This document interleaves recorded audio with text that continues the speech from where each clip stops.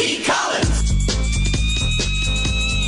Peter B. Collins, News and Comment. It's Wednesday, May 16th, 2018. Your humble host took a few days off. We spent Mother's Day weekend in New York City with our son David.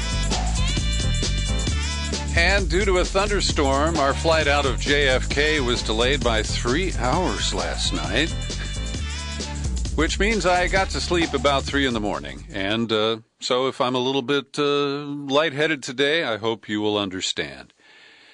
I come to you with news that has broken over the last few days, and disturbing news, and even more disturbing because of the complicity of Democrats who are supposed to be part of the so-called Trump resistance.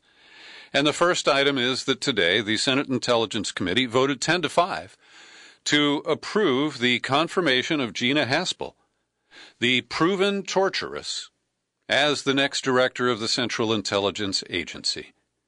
And 2 Democrats smoothed the way: Mark Warner, the senior Democrat on the committee, and Heidi Heitkamp of North Dakota.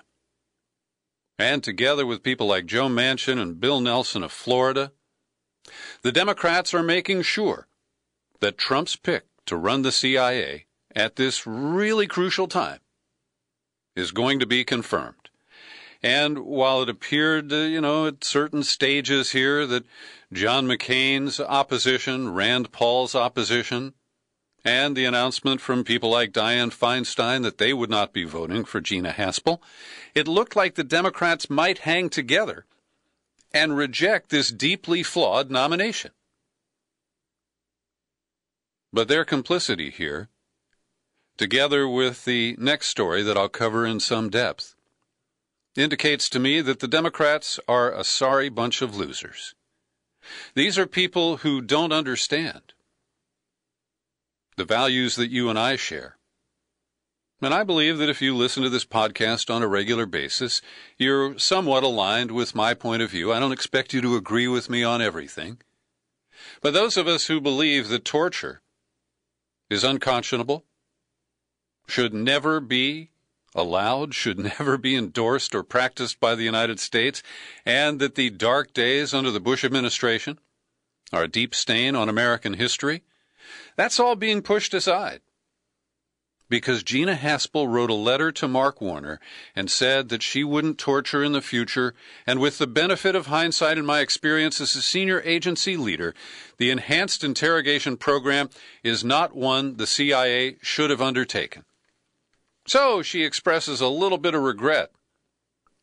And of course, she and all of her colleagues and the political appointees of the Bush administration who supported the torture regime, they've all gotten away with it. And sure, John Brennan was confirmed by Democrats under Obama, and he was part of the torture team, but he didn't go to Thailand to the black site. He didn't get personally involved the way she did. And we know that there was one critical document that was pulled from access by senators just over the last couple of days. And so this is not in any way a fair or transparent process. We don't even know this woman's history. It is shrouded in secrecy. And I consider that to be fundamentally un-American. And Heidi Heitkamp, barely a Democrat from North Dakota, she said, well, it hadn't been an easy decision, but Gina Haspel is well respected by the agency's rank and file. It's clear she has the experience and temperament to be an effective CIA director. And it's this kind of rationalization, this kind of get along, go along, this failure to really draw a firm line and say, we just don't go below this standard. This is why the Democrats are largely indistinguishable from the Republican Trumpists. And it's why I fear that the Democrats really will not fare well in the midterm elections this November. That blue wave that so many people have been dreaming about? Well, I think the Democrats are busy pissing it away. And as we look at the massacre of 60 Palestinians along the Gaza border with Israel on Monday, on the eve of the 70th, you can't call it an anniversary, the 70-year mark of the Nakba. And yesterday, before we left New York, we had a chance to have a great seafood late lunch with our Palestinian friends, Hala and Samir Araj. Hala's mother is still alive. She's in her mid-80s. I met her a few years ago, and she opened her purse and pulled out a special little container. And she said, "These are the keys to our home in Palestine." And Hala's mother was a teenager when her family was rousted and booted off their historic lands to make way for the influx of Jews to form the State of Israel.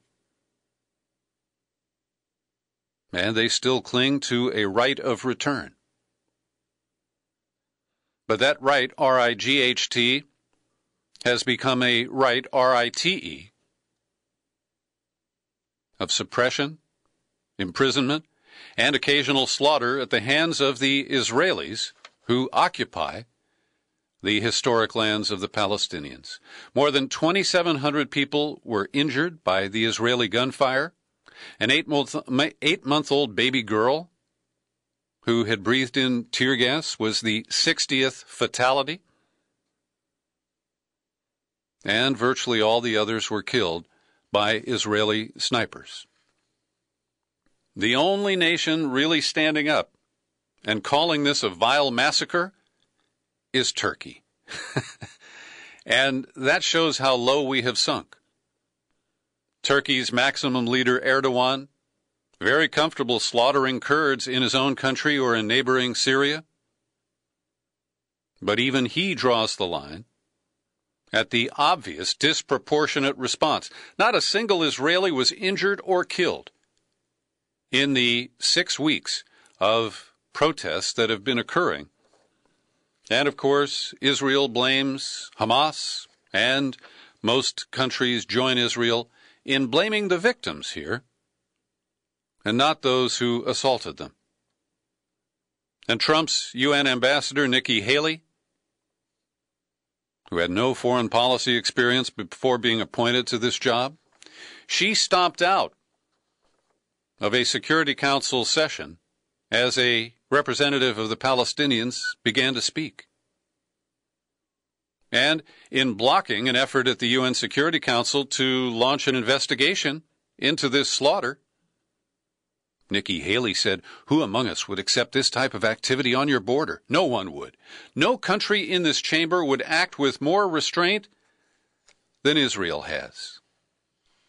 I mean, this is so obscene. It is absurd. It is Orwellian. And this follows the celebration, the events in Jerusalem where Trump sent his daughter Ivanka and son-in-law Jared Kushner, who are deep apologists for the illegal settlements. They were there to celebrate this great day of moving the U.S. Embassy to Jerusalem. That is only one of the factors that has sparked the recent protests and the killing of Palestinians. Now, despite the U.S. block at the Security Council, the top human rights group at the United Nations will hold a special session to discuss the deteriorating situation in the occupied Palestinian territories. And the statement released said that any new alleged crime committed in the context of the situation in Palestine may be subjected to the office's legal scrutiny. Now, there is some dispute about the role of Hamas in these protests. Many of the Palestinians say, no, these are organic, this is coming from the people, and Hamas members have participated. But to cloud the issue a bit, Israel claimed that about a dozen of the people they killed were Hamas members. But today, a senior Hamas official, Salah Bardawil, claimed that 50 of the 60 who died are members of Hamas. But that is not the point. Because the Palestinians at most were armed with things that they can throw, rocks, bottles, maybe a Molotov cocktail.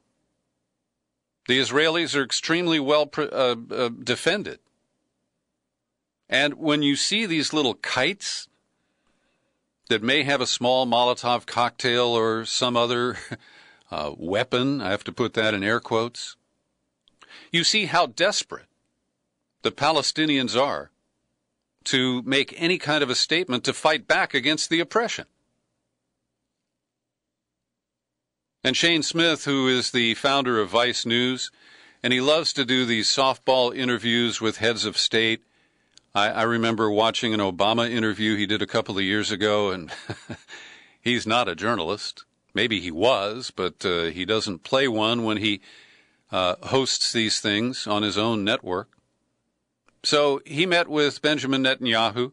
Netanyahu showed off parts of an Iranian drone that was shot down over the Golan Heights before a missile volley that was blamed on Iran.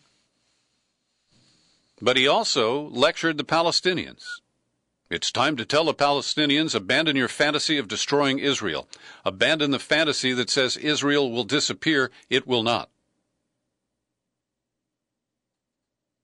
And so he is emboldened. This is a guy who is deeply corrupt, being investigated on 4 very serious cases of corruption by Israeli authorities. He was elected with less than 20% of the popular vote in his most recent election in Israel. And so he clings to power by riding the wave that he has created by manipulating Trump into exiting the Iran deal, building tensions with Iran, preparing for a war, and he hopes that that will allow him to maintain his grip on power for some foreseeable future. And here in the United States, the apologists for the Netanyahu government, the bloodthirsty Zionist extremists who control Israel today, they get a lot of support. And you'd expect it from Trump, from the Republicans. But the Democrats claim that they're the resistance, right? And they didn't put up enough resistance to Gina Haspel. They could have clobbered that nomination if they wanted to. And yesterday in New York, one of the tabloids had a headline of a picture of Ivanka and Jared there, and the headline read, "Daddy's Little Ghoul," referring to Ivanka. But here in the United States, we've got people like the number 2 Democrat in the House, Maryland Representative Steny Hoyer, defending Israel's violence. Gosh, he says, Israel's in a tough situation. It's trying to defend its borders. They're not real borders. They stole the land and they erected barriers, and they claim that they have the right to defend that border.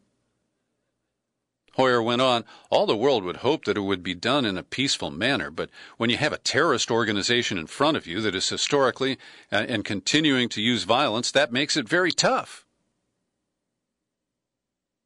But it's important to note that despite the citation of militants by Steny Hoyer, it was civilian protesters, unarmed people, who were targeted, with 60 who were killed.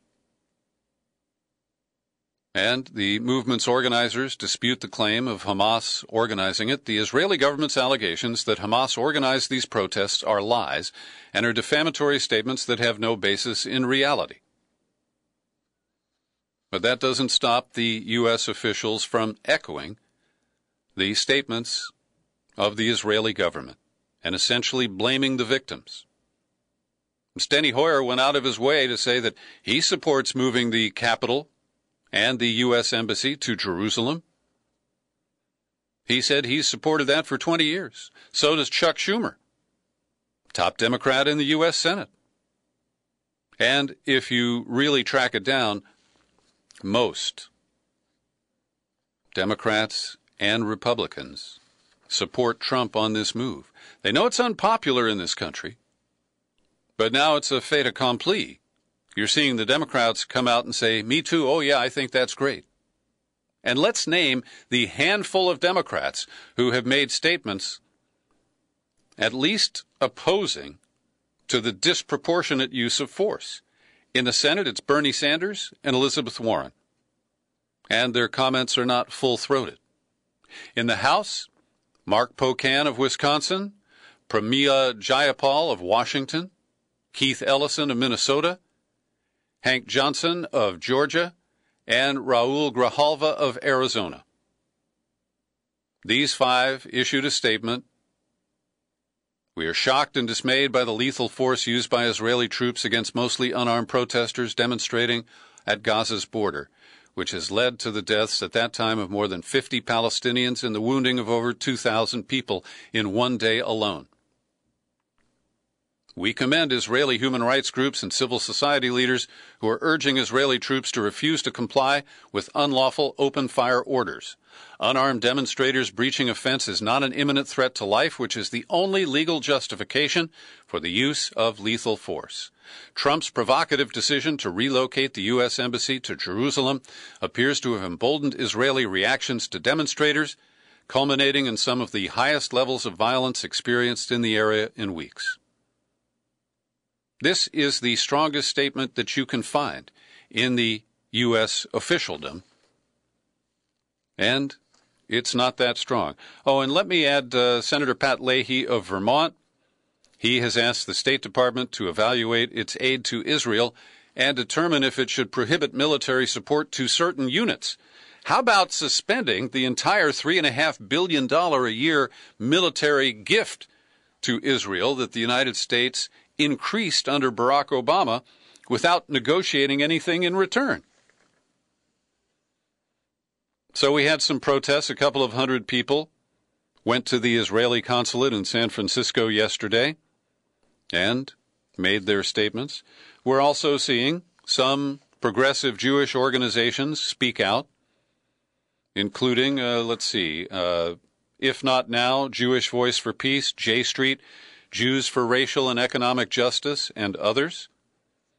Jewish Voice for Peace Representative Rebecca Vilkemerson blasted the juxtaposition of the celebratory U.S. Embassy opening and the killing of the Palestinians. Monday, I thought, was one of the most disgraceful days in the history of the Israeli relationship to Palestinians, with the celebration of annexation, even as Palestinians, the vast majority of whom are refugees, were being gunned down just for protesting their basic rights to live in dignity and freedom. The idea that this is being done in our name or being justified in our name is absolutely unacceptable. And look critically at the corporate media you watch or read here in the United States, because they sanitize.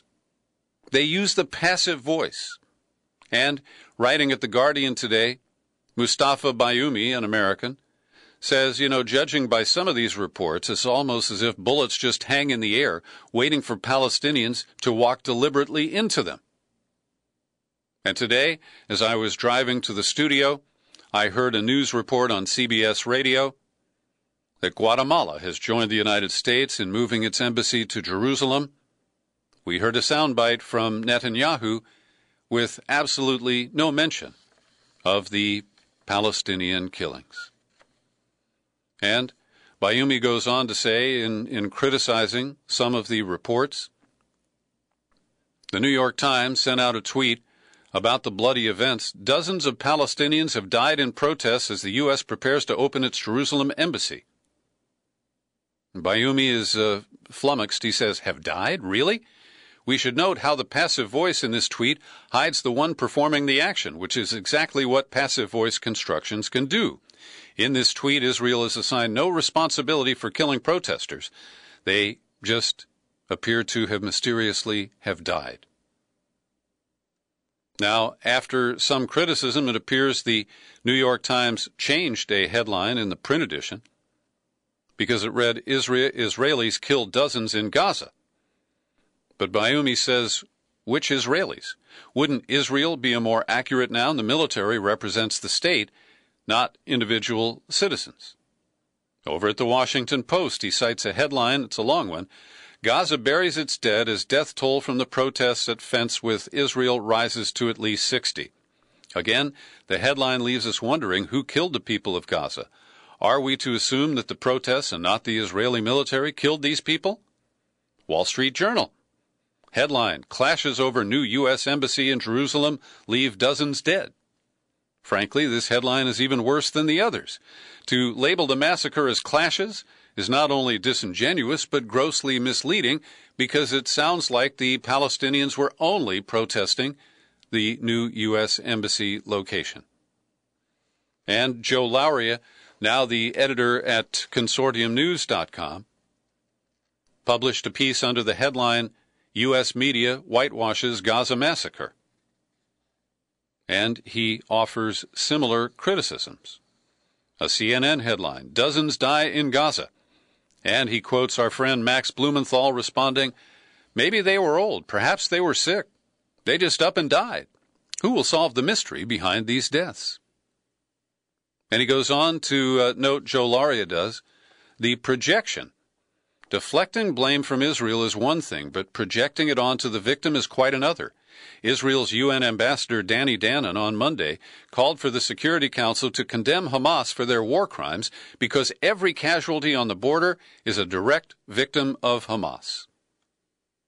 And a statement written by Danon, he's Israel's UN ambassador, concludes every casualty on the border is a victim of Hamas war crimes. Every death is a result of Hamas terror activity, and these casualties are solely Hamas responsibility.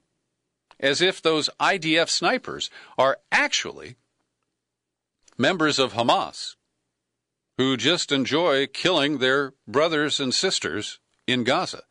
I mean, it's just bizarre. And it allows many Americans to just shrug their shoulders and say, well, you know, well. And here's a quote from Chuck Schumer. Every nation should have the right to choose its capital. I sponsored legislation to move the U.S. Embassy to Jerusalem 2 decades ago, and I applaud President Trump for doing it. So much for the resistance. Every day I pause for a second to thank the people who support my work here at the PBC podcast with your subscriptions. Margaret Anderson and Janet Price, they are staunch supporters, kicking in $10 a month. Joey Perillo, Wendy Gebauer, they're $5 a month supporters. You can do it too. If you've got the cash, I don't want your Social Security money. And George, we won't embarrass him, but he's got some cash flow problems, and he notified me he's going to suspend his subscription for a while. George, you'll be getting a note from me about your new scholarship to the Peter B. Collins podcast. But I invite you, if you've got a little extra spending money, to send a few bucks my way. Just visit peterbcollins.com, click on the menu tab, pull it down, click on Become a Subscriber, and you land on the sign-up page where I think you'll know what to do. And if you're allergic to PayPal, you can drop a note and a contribution in the mail. My mailing address is Box 150-660, San Rafael, California, 94915. It's getting a little confusing in the last 24 hours.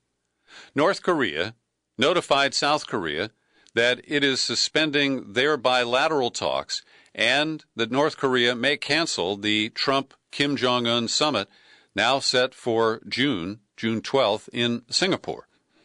And this is a result of the heavy-handed war games that the U.S. is conducting in the area of South Korea.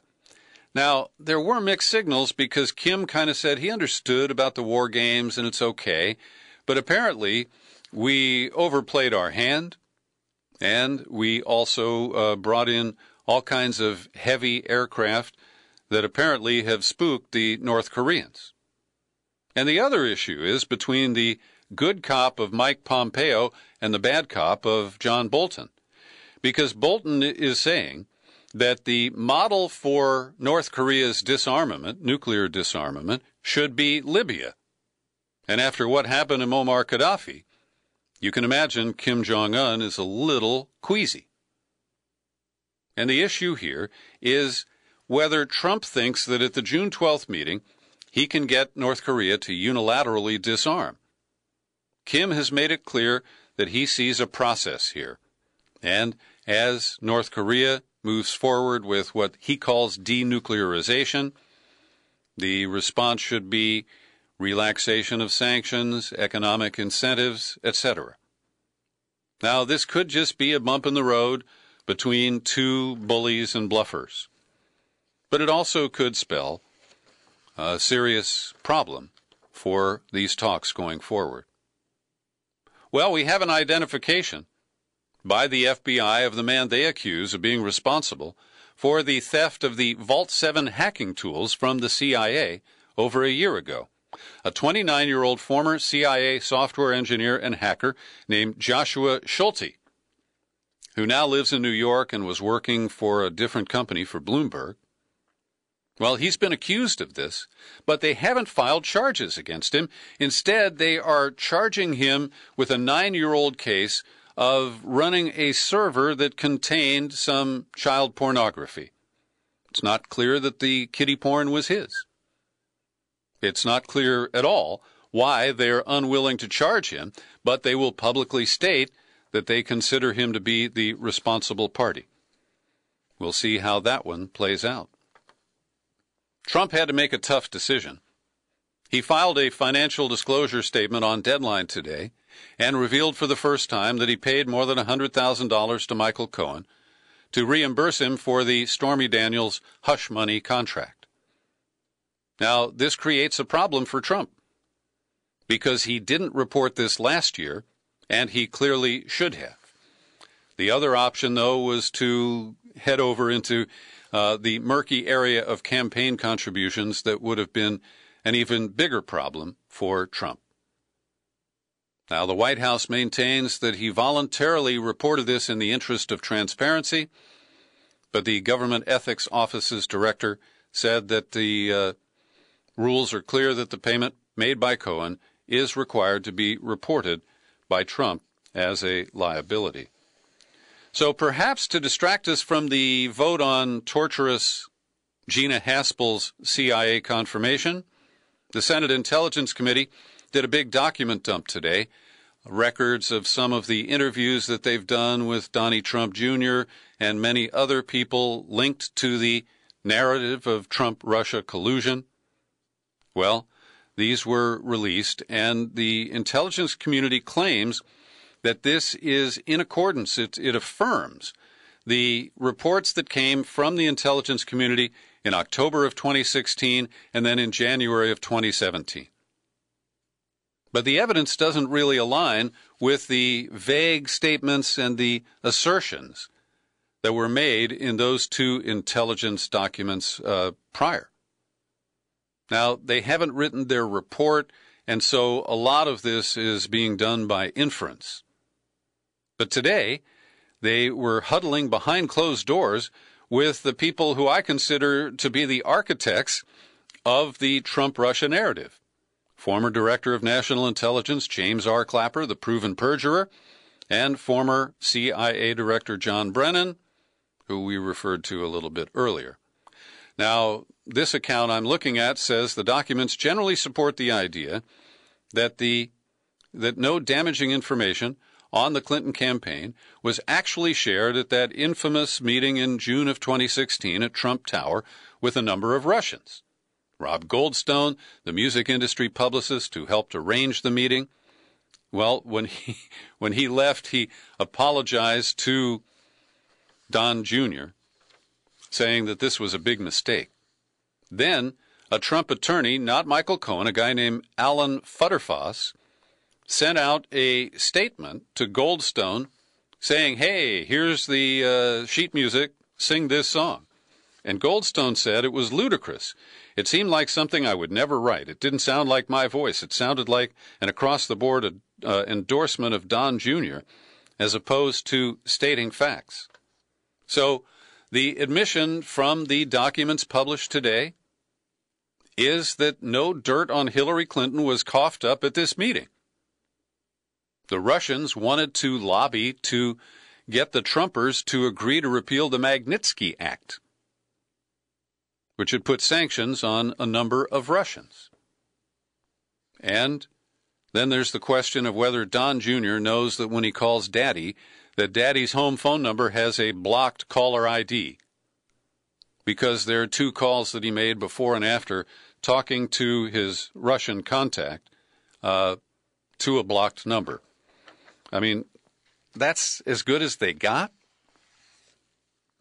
I mean, the bottom line here is that while Trump did write a misleading statement about his kids meeting with the Russians, it appears that there wasn't much that came out of the meeting. And this is another case where the cover-up appears to be much worse than whatever it is they were covering up. Meanwhile, the New York Times today ran a lengthy story. When I printed it out, it's 21 pages. It's headlined, "A Secret Mission, a Code Name and Anxiety, Inside the Early Days of the FBI's Trump Investigation." Now, I'll link to this mega report for you, and it advances the story a little bit. The FBI code name for the investigation of the Trump campaign, Crossfire Hurricane, stolen from a Rolling Stones song. But let me just jump to the page 19 of this 21-page epic. Quote, "A year and a half later, no public evidence has surfaced connecting Trump's advisors to the hacking or linking Trump himself to the Russian government's disruptive efforts." But the headline that the Times wrote just before the election, which it quotes itself, "Investigating Donald Trump, FBI sees no clear link to Russia," gave an air of finality to an investigation that was just beginning. So you can read this for yourselves. It does add some new details to the investigation. But it doesn't find anything that rises to the level of the hysterical coverage that the Times and other outlets have been giving us for coming up on 2 years now. Thanks for listening to my daily news and comment podcast. You'll find it on YouTube. I'm Peter B. Collins. Happy trails to you until we meet again. Happy trails to you. Keep smiling.